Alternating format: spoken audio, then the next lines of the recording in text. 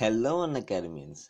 This is me, Vighnesh Np, and I'm here to present the lesson 7 of class 11th biology on the structural organization in animals.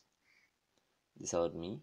My name is Vighnesh Np, and teaching is my passion. I love hearing music and learning something new every day. You can follow me at Unacademy by hitting the link below. So, an animal body exhibits division of labor between cells, tissues, organs, and organ system. We have talked about these systems before in the previous chapters. And a group of similar cells that perform a specific function is called a tissue. So, also we have discussed before. So, this is the introduction. So, we will learn about animal tissue in this chapter.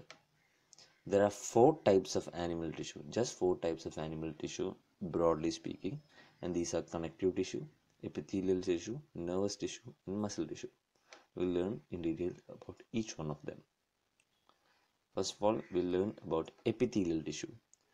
These are sheet-like tissues that line the body cavities, ducts, and tubes.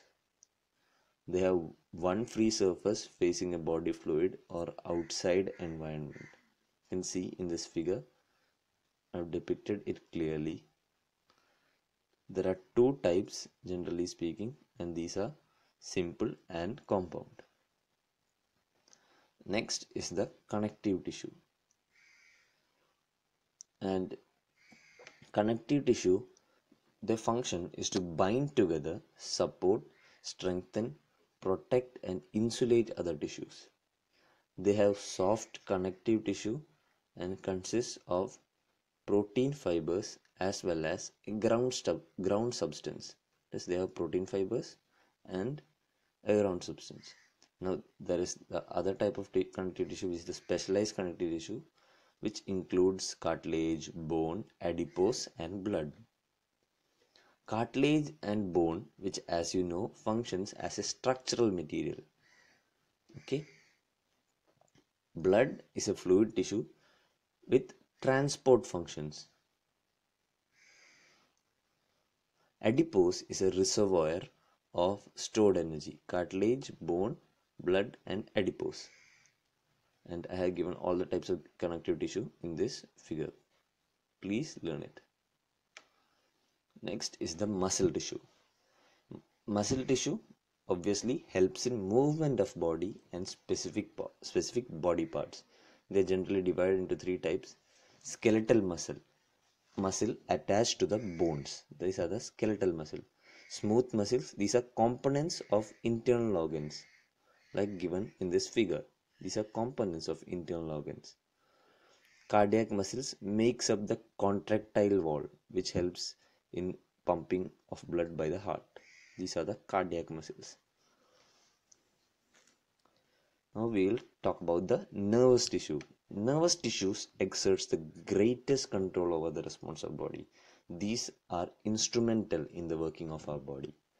And neurons are the basic unit of nervous tissue. That's given here. Now we'll talk in detail about different animals and their anatomy or structural organization, because in earlier times we need not learn from the book, because in schools they would cut open the earthworms and frogs and cockroaches to learn about it, but it's now banned totally, so schools does not do that right now. So we have just materials to learn on. So moving on, first of all we'll learn about the earthworm. The scientific name of earthworm is Ferritima postuma, and it is covered by a cuticle. All segments of its body are alike except the 14th, 15th and 16th segment. 14th, 15th and 16th segment, which are thick and granular and forms a structure called clitellum. Each segment has setae, which helps in locomotion, helps in movement. And on ventral side, spermathecal openings are present in between the grooves of 5 and 6. 6 and 7, 7 and 8, and 8 and 9 segments. Female genital pores are present on the 14th segment and male genital pore on the 18th segment. Blood vascular system is of closed type and they are hermaphrodite in nature. Moving on to the next animal, that is the cockroach. Its scientific name is Periplaneta americana and it is also covered by a chitinous exoskeleton.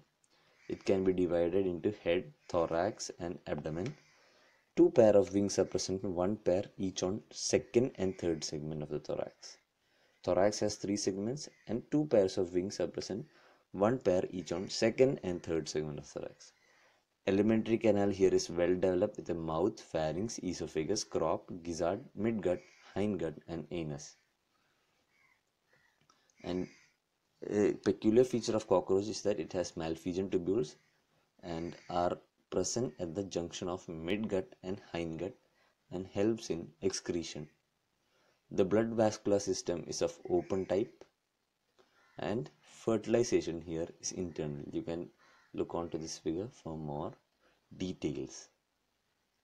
Now this time the homework here is to learn more about simple epithelial tissue, learn in detail on specialized connective tissue, and I have not talked about the anatomy of frog here as most of the schools leave out the frog, so you can learn about it on your own. So please rate, review and recommend my courses if you like it, so that we can carry on this education revolution. Thank you.